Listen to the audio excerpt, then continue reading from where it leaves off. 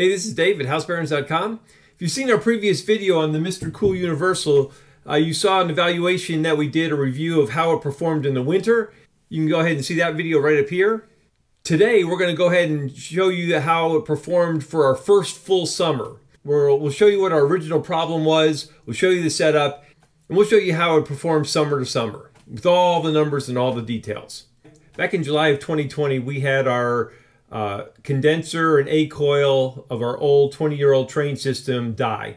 And so we were faced with the issue of, what are we going to do next? So we called a HVAC company, had them come out and give us a quote on a new Trane setup, and they were just going to give us the AC side of things because the gas furnace still worked.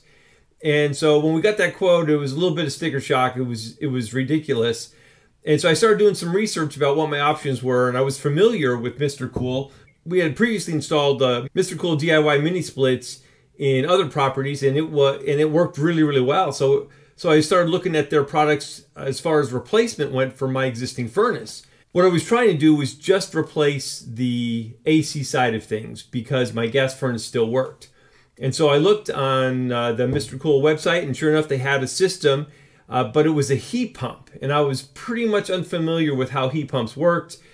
Heat pumps in general, going back in history, haven't had the best reputation as far as efficiency goes, especially in winter. As far as cooling goes, heat pumps are really great. They're very popular in the southern half of the United States. So I knew that would probably be a pretty good solution for us. The one thing that was attractive about MrCool is that they have these pre-charged line sets. It's a little more complicated than just putting in a mini split, but I thought I had the skills to be able to do it, and with the pre-charged line set, I didn't need any special tools, so I did it as an experiment. We decided to go ahead and put in the Universal and do it myself, and then see how much money we could save in the process.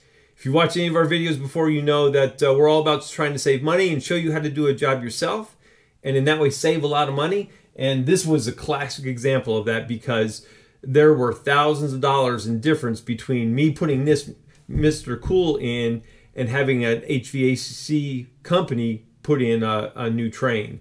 And so it was worth the risk. All right, so let me show you the setup. On this side is the MrCool Universal. On this side is my old gas furnace. I was enough of a skeptic that I wasn't sure if this was going to be able to heat in winter as well as my gas furnace. So I left my gas furnace, which still worked, in place, and I put this side by side to it and had to modify the ductwork in such a way as to be able to make this actually work. This was supposed to be a temporary setup because if it actually did work, then I was going to take out my gas furnace and put this in its place. To make it work in the temporary situation, I had to do a few modifications, and I'll show you those.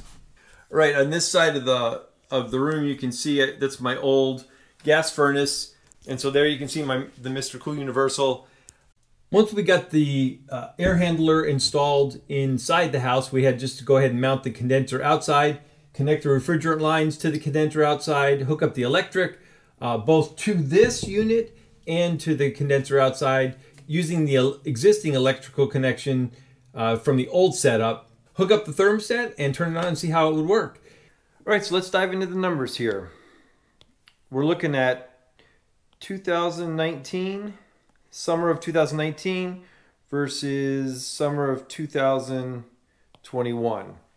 Because our system was broken in the summer of 2020. First thing we're going to look at is kilowatt usage, and we'll look at the months of June, July, August, and September of 2019, and there we get a number of 4,748 kilowatt hours compared to the months of June, July, August, September of 2021, and our usage there was 2,671.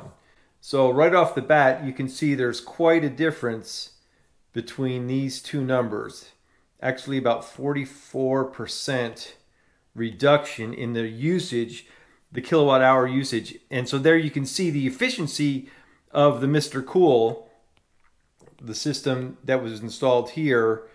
The efficiency of that system has saved us just on usage, 44% over our old 20-year-old Trane HVAC system. The next thing we want to look at, we want to compare the temperatures of those months.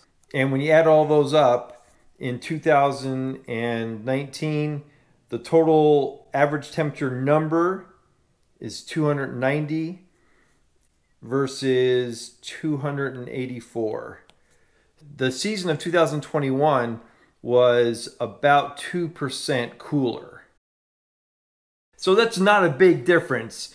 The electric bill totals for these 4 months in 2019, $659.53, compared to those 4 months, which was $459.25.